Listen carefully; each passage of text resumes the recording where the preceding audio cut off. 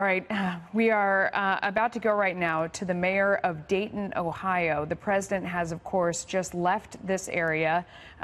She was, talked about welcoming there, but wasn't highly in favor of it. She did have the opportunity to meet with him, so let's hear what she has to say.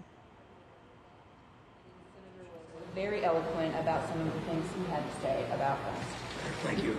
The mayor has shown unbelievably good leadership. I was here on Sunday, much of the afternoon, with the mayor and with the police chief and people from some of the first responders that saved lives. We saw some of them today, too. We met all the police officers who unquestionably saved the lives of dozens and dozens and dozens of people in the Oregon district.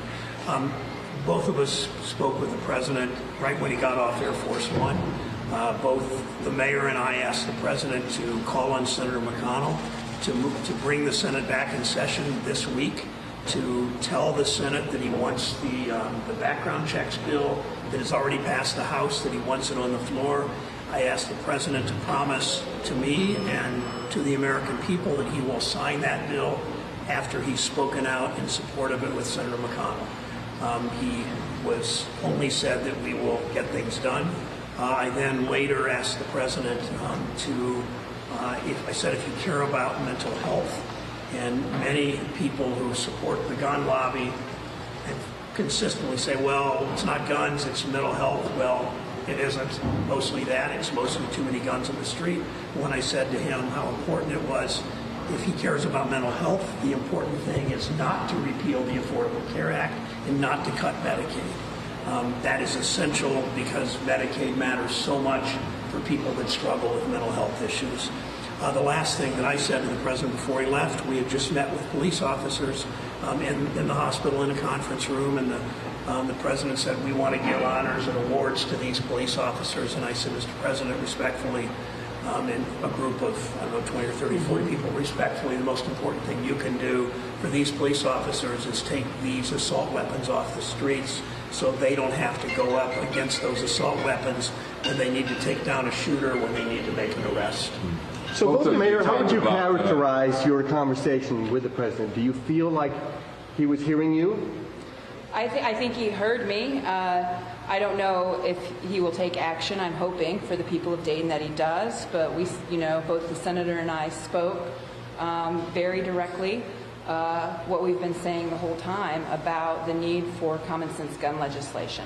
Senator, both these mass shootings have been politicized. Democrats and Republicans pointing the finger at each other. Don't both parties take blame in the inability to find a solution to these mass shootings? No.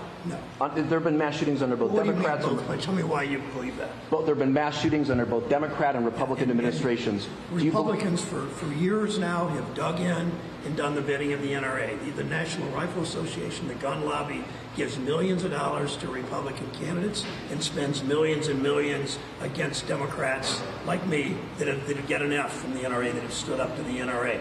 We can't get anything done in the Senate because Mitch McConnell and the President of the United States are in bed with the gun lobby. There's a lot of things we can work on to make this work better. Guns is a big part of this.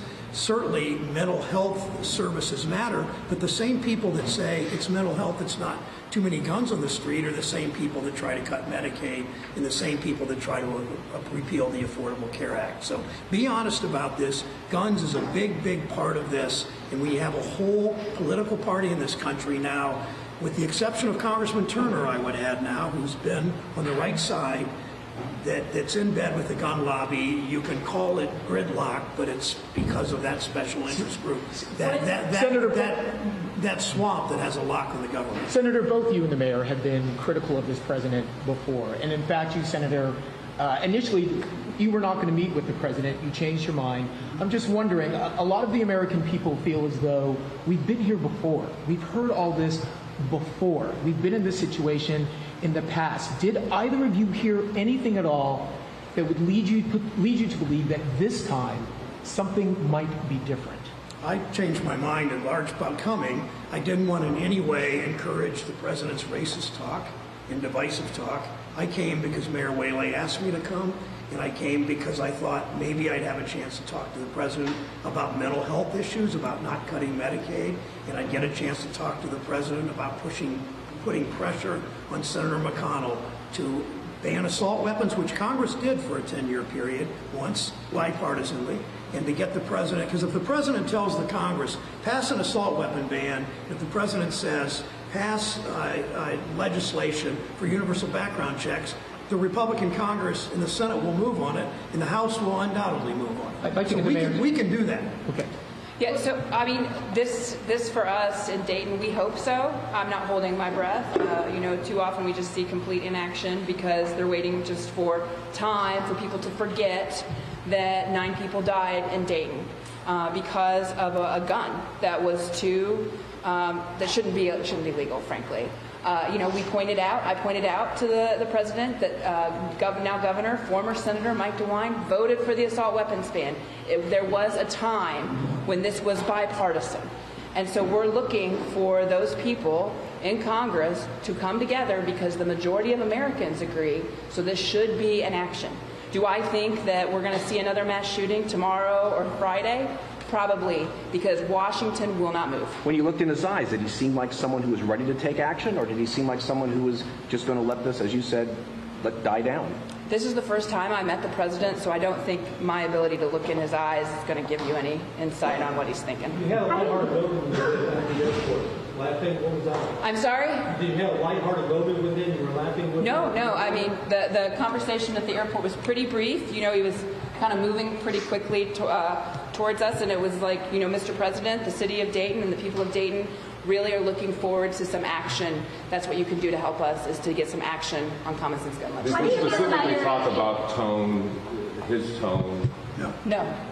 I talked to him about this. I mean, I'm very concerned about a president that divides in his rhetoric and plays to race in his rhetoric and is racist. I remember President Bush, whom I agreed with about very little. He wanted to privatize Social Security. He lied about the Iraq War. But after September 11th, President Bush went to a mosque and said Muslims didn't attack the United States, terrorists did. President Obama, after the 2 most awful shootings of all the shootings, Sandy Hook and Charleston, went to comfort them and talked and sang healing language. I wish this president would do that. We did not talk about that. We talked about Medicaid and getting Congress to move. I don't know the president intimately, but I will continue to call publicly on him on all of those. The police department said that. He was received well by the patients, as you'd expect. I mean, they're hurting. What did he say? Oh, he was comforting, and he did the right things, and Melania did the right things, and it's his job in part to comfort people. I'm glad he did it in those hospital rooms. Do you think the Dayton Police Department said in a tweet about an hour ago that the president was not planning to stop by the Oregon district? There were well over 100 people there around that time. What are your thoughts on that decision? I think it was a good decision for him not to stop in the Oregon district. And why was that? Well, look, I mean, I think, how many of you were here for the Sunday Vigil? Any of you? Any? Okay, so you saw just some of the anger and agitation in our community about it. I think a lot of people that own businesses in that district aren't interested in the president being there. And, a lot of the time his talk can be very divisive, and that's the last thing we need in Dayton. How do you feel about your community's response today? I've been proud of it. I mean, I haven't paid a lot of attention to the response today, so you might know something I don't know. So, like, the senator and I literally just got back from the hospital. We didn't have cell phone service, and then came right here. So, I would say, as someone who doesn't live in Dayton and admires the mayor so much, I would say this community has been extraordinary from the night it happened with the police to the rescue people that showed up from all the suburbs, 5 from the city, another 15 from suburbs that got there within 20 minutes. The people at the hospital were terrific, and people showed, when the President of the United States came, they showed respect for the office. And a number of them said to me they're not great admirers of him privately, but they clearly showed respect for the office because the President of the United States is in town. That's one of the reasons I'm here, but in addition to the mayor's request. But I think this town has been just extraordinary, from the KKK rallies to the rally to what happened in the tornado in Trotwood and in here and in Beaver Creek. What will you tell your colleague, Senator Portman, about what you did today and whether or not you two will work together on trying to make the changes? Rob and I didn't talk substance today about these issues. We talked for a moment about our work on pensions. It wasn't a time to spend a lot of time talking to each other. We have a good relationship. We differ on the issue of guns, We hope we can find some common ground on this, but so far we haven't. I'll just leave it at that. Mayor, what can you tell us about what you would tell people about the Oregon district in terms of suburbs, in terms of people from across Dayton being willing to go back there after this, the next few days of coverage dies down? Right, we want people to come, and this is the local spot. These are local business owners with local restaurants. So, we want people to come and really support the district. We'll be having some activities over the coming months for people to come down in larger forms. You'll hear more about that later. But the best thing you can do is, number one, you can donate to the Dayton Fund and the Dayton Foundation for those victims that have been hurt.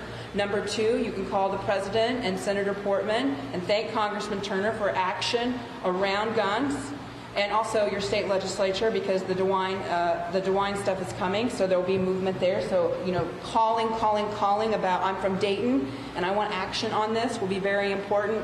And then number three, you can support our local businesses in the Oregon District. So those are three things that people can do really easily. The Oregon District, as you all know, I think far and wide is known for maybe almost any place in the state, a bunch of individual locally owned businesses. Do you have any plans to meet with the? Do you have any plans to meet with the Betts family? Have you reached out to them? What are your? No, they're a victim family too because of Megan, and so we have victim advocates for every single family.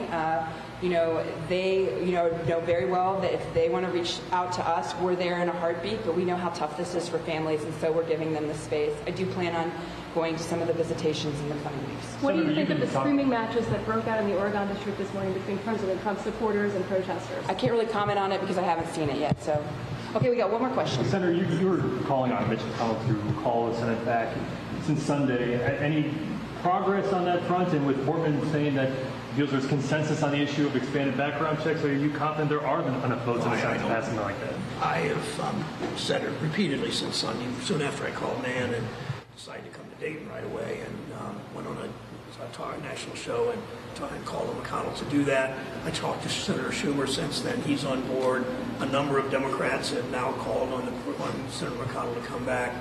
I have seen no action yet. I mean, McConnell's got to break his addiction to drug company money. And drug company money too, yeah, actually, to break his addiction to gun lobby money, and he hasn't seemed to even take a step in that direction. Okay, that's it, guys. I want to say, do you think this helped the healing, and this is having the president come here? I think the victims and the first responders were grateful that the President of the United States came to Dayton. And thank them. Yeah, that was important. That's important. I really want to thank Senator Brown for coming too. He got up early this morning from Cleveland, came down to Dayton, and spent the day with us. I haven't worked 72 grateful. straight hours like most of you in the press corps. So let me just say something. Thank you for what you all do. I know that we just had a President of the United States in this town that tries to turn the public against you. And as you may know, I'm married to a journalist, but I believe this. If you wouldn't have married me if I didn't think this way. But what you do to make our country free with all the attacks on you and on our nation's institutions is so important. And thank you so much for all that you do in the media. Thank you. Thanks, everybody. Good to see you.